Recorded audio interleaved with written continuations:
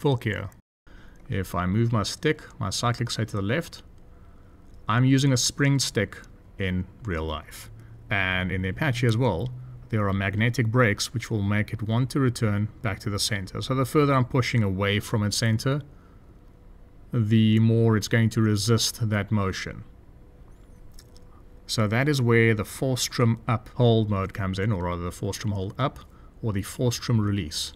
Some other helicopters this is called a trim button, and essentially, unlike a jet where you beep the trim a little bit up, a little bit left, that kind of thing, in this case I'm going to move the cyclic to a new position relatively to the left, and then I tap force trim up, and I'll see that little red X behind it has jumped to the diamond. That means that in the sim, in the game, that is the new stick center position. So it's not necessarily reflective of where my real life HOTAS stick is. In this case, my real life HOTAS stick is centered pretty much back here right now.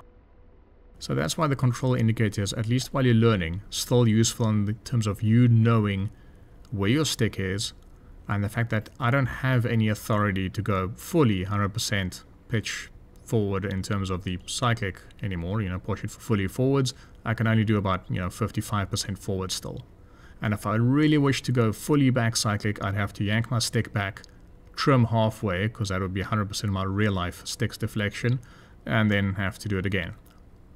But you don't need to.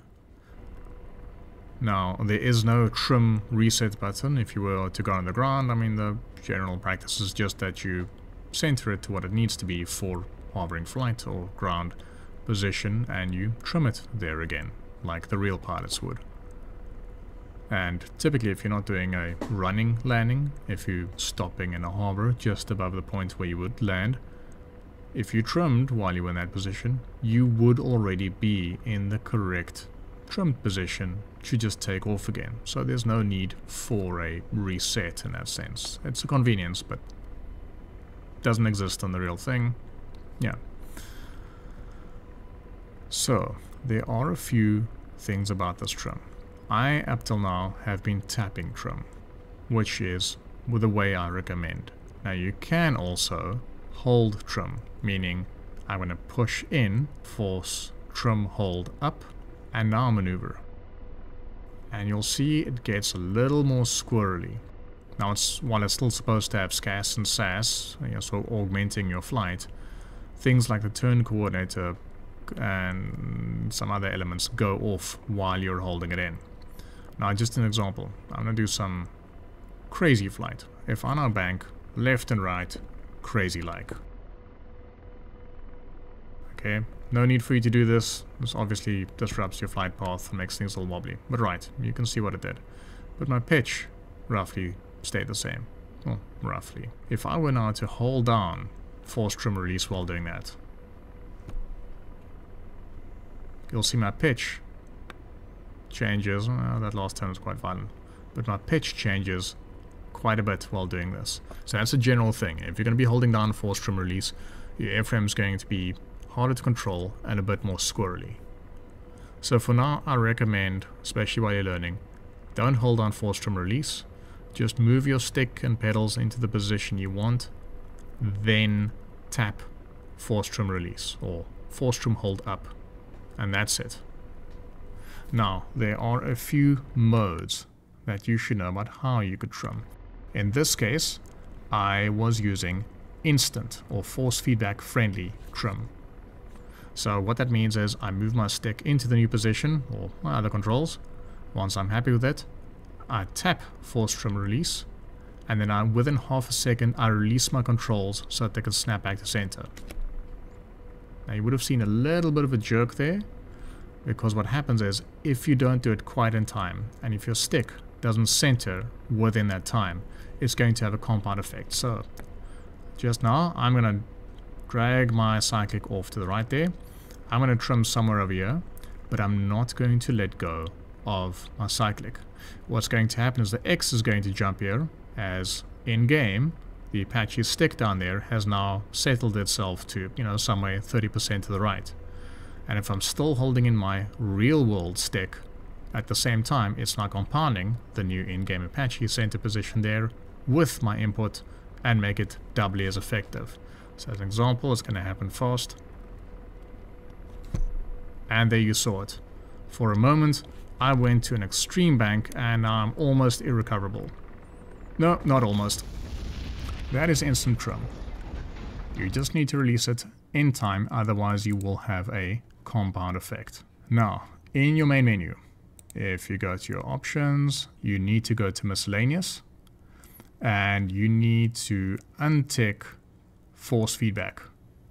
If this is ticked while you're not using force feedback, you're going to find that it does some funny things with your controls, some random inexplicable bugs now and then. So untick this, which I believe is on by default in DCS. Untick it if you're not using a force feedback stick. Now I'm going to go in the special menu and I'm going to look for the AH-64.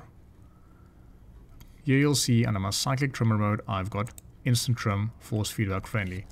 If you were using a force feedback stick, like a Microsoft Sidewinder or one of those, maybe a Brunner, you want on the miscellaneous options, you want that force feedback ticked, and you'll probably want to use this option. Now remember I said you need to leave your stick within half second. In a force feedback stick, it is holding that position of your stick mechanically once you trim. So that in-game simulation was doing with the magnetic brakes, it's doing in real life on your stick with gears and mechanical components. So in that case, once you trim, it's telling the mechanical stick to hold your position there, and well, if you release it, it's going to stay in that position. So this also works for force feedback devices, provided you've got the miscellaneous force feedback tick. Central position trimmer is another option if you're doing spring sticks. Okay, so between instant trim and central position trimmer, it's a personal choice. Central position trimmer just means that you move your cycling into position, you press trim. At that moment in time, it will disable your controls. You can move your joystick around however you want. It's not going to respond to any more inputs until you move your joystick back to center. Once you've moved it back to center, it then applies that trim at that moment. So you no longer have this rush to release your stick and your controls within a half second to make it snap back to center. But it does have a few other downsides of if you don't return your stick to center soon enough, you'll find that you don't have any controls for a while.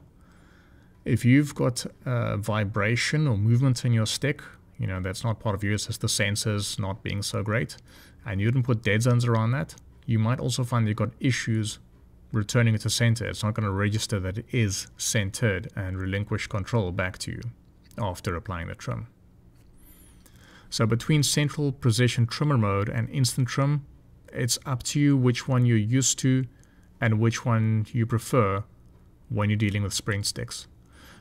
The final option is joysticks without springs and force feedback. So that would be if you've got a stick where you've maybe just got some dampeners on it, no springs returning to center, and there's no mechanical or magnetic device holding your stick in place. So almost the stick can, depending on how hard the dampeners are, it can almost flop around. So for that, you'd want that. You'll see with the pedals, you also have the option. Most pedals you will find also have return to center springs. In my case, it's a bit unique. I've chosen pedals without springs because I've literally ripped the springs out of my pedals and added some dampening to it.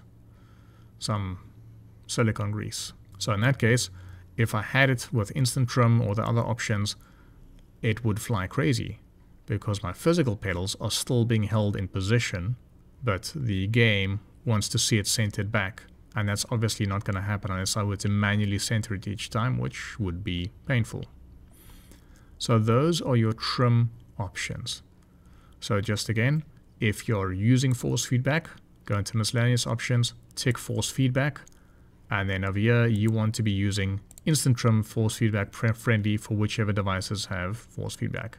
If you're not using force feedback, disable this and then use either instant trim force feedback friendly or central position trimmer mode, depending on your choice and what you're used to. And finally, if you're using things that don't return to center and aren't mechanically being held in place, then choose joystick without springs and force feedback, or pedals without springs and force feedback, depending on your situation. And finally, to recap, if you're flying, I recommend not holding down force trim release, but instead only tapping it when your controls are settled and your aircraft has flown into its attitude that you want. You tap it and you either center or you leave controls depending on your trim method. This is Volk. Join me in the next episode for curves and saturation, which is really important for the Apache module right now. Cheers.